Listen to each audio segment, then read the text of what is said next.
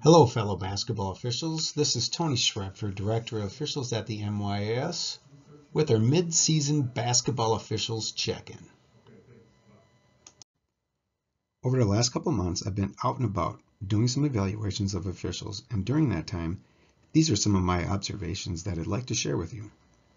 I've seen some really good officiating, but here are a few things we could work on to get better. Let's make sure we're wearing proper uniform and that our partners match. Please, both of you wear shorts or both of you wear pants. Let's not have one pants and one short, right? So just match what your partner's wearing. Also, I've seen some officials with white undershirts. Let's make sure that that shirt's black, right? So it's black undershirt and then your ref shirt. So, and then obviously, black socks and black shoes. That's our attire. Again, proper uniform is key because that's where earning credibility right away in how we look.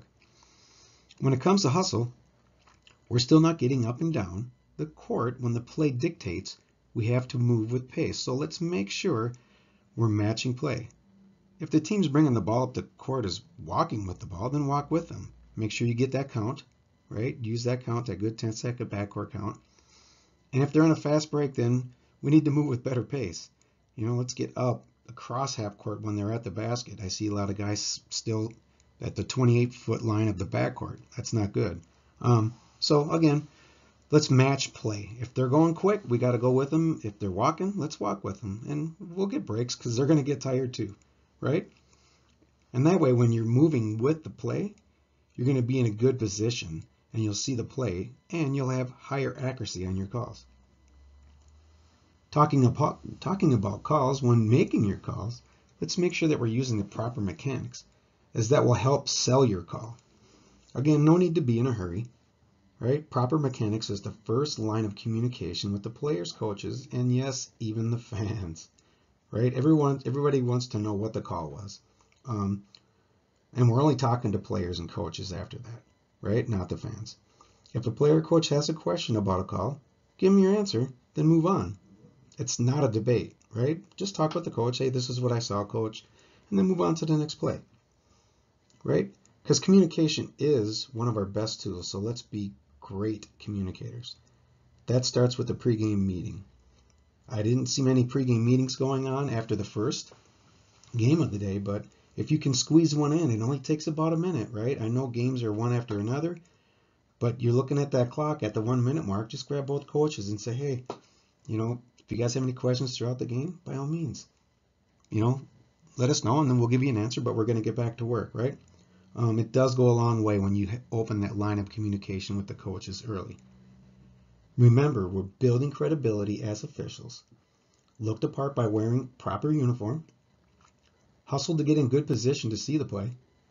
Use proper mechanics so players and coaches know what you're calling. And be a great communicator throughout the game. If you're doing those 4 things well throughout the game, you should be in pretty good shape. Just make sure to work with the coaches throughout the game. Thanks for your commitment to officiating.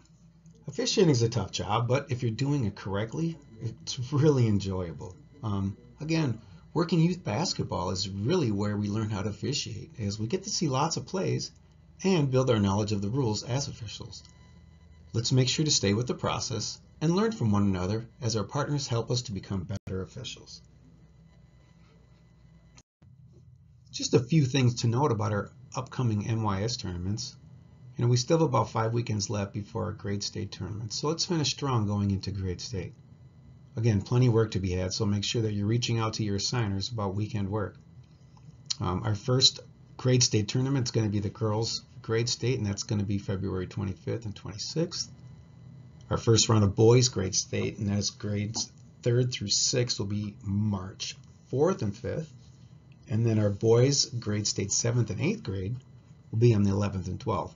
So there's going to be plenty of sites throughout the metro area. So again, reach out to your assigner. You'll also make sure that you have to be MYAS certified to work those grade state events. So make sure to please complete that. And if you know an official that hasn't, make sure that they get in and get her done. Registration's still open. Also, Rec State is going to be the 18th and 19th of March.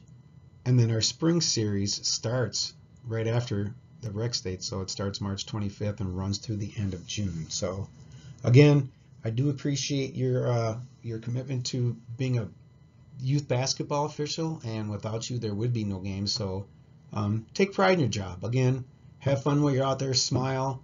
When you're doing those things, you know, games seem to go a little better for people. So just make sure you enjoy yourself. That way teams are enjoying themselves and you get less grief. I don't know. Doesn't work always, but try your best, and, you know, again, call the fouls, right? Safety is the #1 concern for all that participate in youth sports. Doesn't matter if it's basketball or if it's football, but safety is the #1 concern. So let's make sure that we're calling the fouls that need to be called. Other than that, again, finish strong, and we'll see you on the court. Thanks.